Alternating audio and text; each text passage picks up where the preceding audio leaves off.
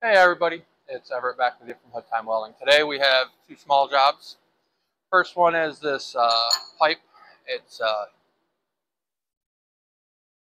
what?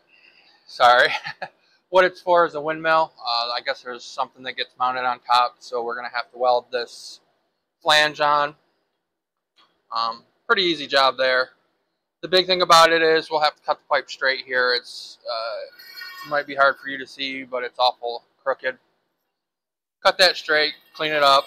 The flange is stainless, but it's 400 series. Doesn't matter. We're gonna use a 309 rod for it because it's stainless to mild steel. And the only thing I have to do it with is TIG, so we'll be TIG welding that on. Like I said, it's a small flange. It's gonna be a pretty easy thing to do. The big thing about it is once I get it on here, I'll put a tack here and just make sure it's square with the pipe once we get everything tacked together. So pretty easy thing to do with that. And then we'll move on to the second one, and I'll explain that one when we get started. So let's go ahead and get started on this one and see how we do.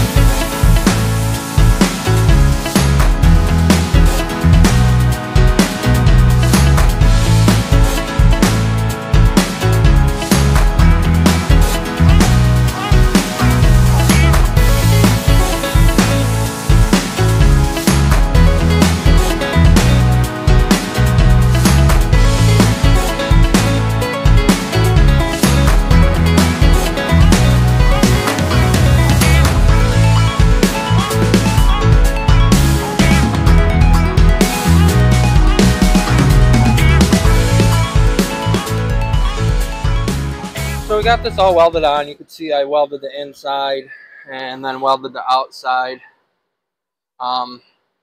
Wasn't acting like regular stainless. I don't know if it's just a crappy stainless. I don't know what it is, but having a little bit of a struggle with it, but I did get it. Did a nice weld. So the next project is an old familiar. We have another lawnmower tack. So let me go ahead and show you this one. So this one, it's a pretty simple repair. We've got to fix this hole right here. And then this bracket actually broke right off right there. The customer already has it cleaned up pretty much for me. But I'm going to bevel where it's touching. Sorry, trying to get a view there. And then I'm going to actually run a small plate up inside to give it some more reinforcement. So we'll go ahead and get started on that one.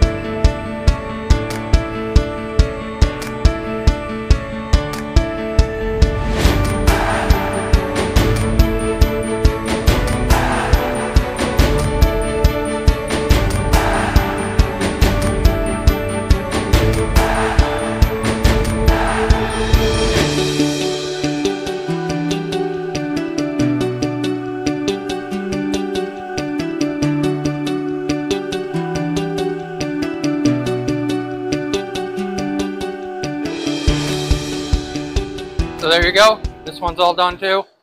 This stuff's getting thin. I don't think he's going to have much longer just because it's getting thin. And you can see I put that extra plate in here to try to stiffen that up so that that doesn't happen again. You know, welded that all back together.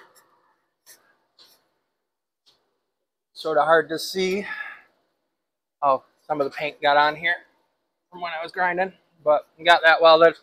And I just threw an extra weld in here because, you know, I always say they never weld enough of it. But I did put this plate in because that's what goes in the middle, just to make sure the distance stayed the same and that it would still work on his tractor. But as always, I hope you like my content. Big thumbs up is always nice, but I know it's just another, the second job here was just another lawnmower deck, but they need attention too. And hope you enjoyed the video. We'll talk to you later. Bye.